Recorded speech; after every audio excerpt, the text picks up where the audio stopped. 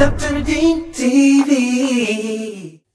It's the time of year again when we get the frying pans out, and specifically we eat even more unhealthy in Ramadan than usual. And that's the crazy thing, that we actually start to eat more unhealthy food than we do even on a normal regular basis. So we're generally eating very unhealthy, most of us, and now we get the frying pan out, we start overeating. And I've even seen people drink fizzy drinks at Iftar time, you know, sugary fizzy drinks. And all of this is happening with family members, the elderly, our parents, children around. So they're all consuming this and seeing everyone eat the same, basically, junk. The difference between food and junk is food is nutritious, junk has no nutrition, or if it has anything, it's been destroyed in the process, the manufacturing process. And then on top of that, to make things worse, as chemicals, additives, E-numbers, and all the rest. Now, what's the key to eating healthy in Ramadan and building that habit for the rest of the year?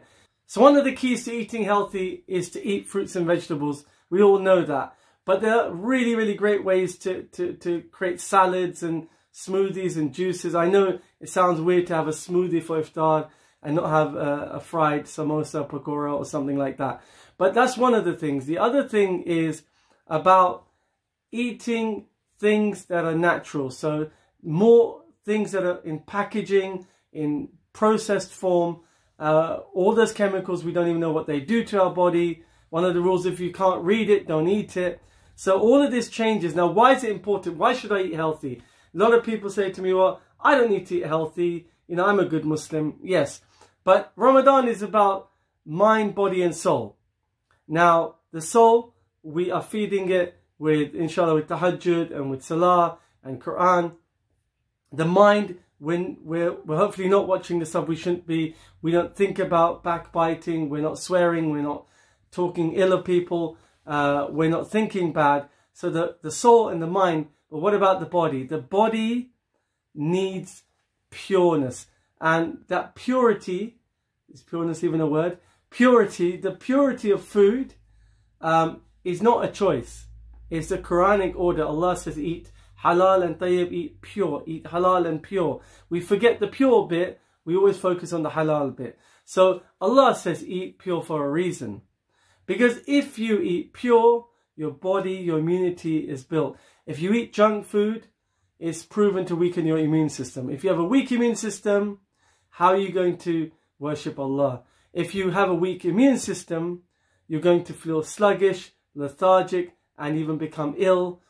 You weaken immunity and leading to other avoidable chronic diseases, such as diabetes and heart conditions, where we are causing this through eating junk and inappropriate foods and lack of other factors like lack of exercise and maintaining stress levels. The reason this is so important is that when you eat the right stuff, you have more energy, you feel fresh, you feel just as fresh as the food you're eating. So imagine you are what you eat.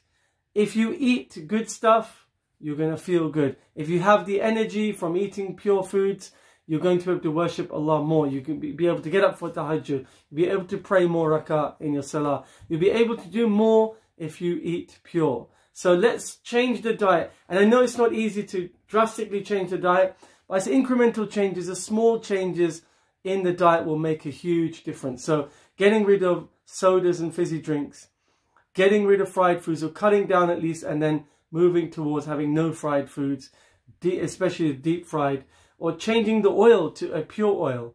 So there are other oils out there like rapeseed oil. Olive oil may be expensive to fry with, but rapeseed oil is reasonably priced and healthier. So changing the oil, changing the diet for everyone's sake in the family. I see so many Muslims that are overweight, getting sick, and in Ramadan they're putting weight on. This is no way Islamic whatsoever. Allah says eat pure, let's do what Allah tells us to do. So we have a great Ramadan, we have great health to maintain the good habits that we inshallah gain in this month.